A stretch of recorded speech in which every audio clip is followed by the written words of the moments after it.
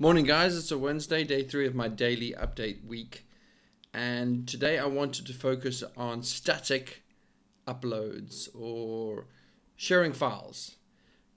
I've talked about this before my screenshotting video, but the crux of the matter is that I have this upload script, and all I'm doing is uploading static files to S3 bucket with a date prefix.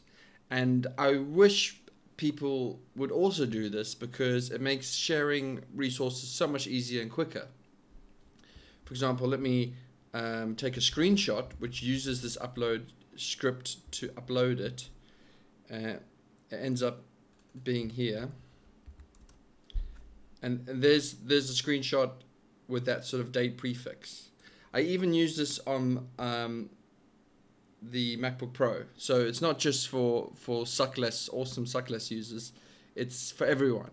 Everyone should get a bucket. You don't have to use CloudFront, but I recommend you do because it gives you SSL and crazy speed for free. With using CloudFront, I can obviously see some statistics if I care for it, and yeah, please start using a static place to share it. It's just so easy. Like, foo.txt. Oh, there is a foo.txt. And then I just go upload foo.txt.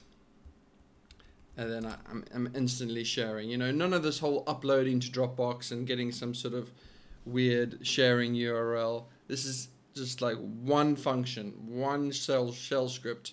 I encourage you to steal out my dot files and set up a bucket and start sharing static files quickly and easy like I am. Screenshotting, file sharing, whatever. And if you want to make it a little bit secret, you could just create a random hash and then it will become unguessable, just like Dropbox do it. Okay, bye guys. I've rambled enough. Have a good day.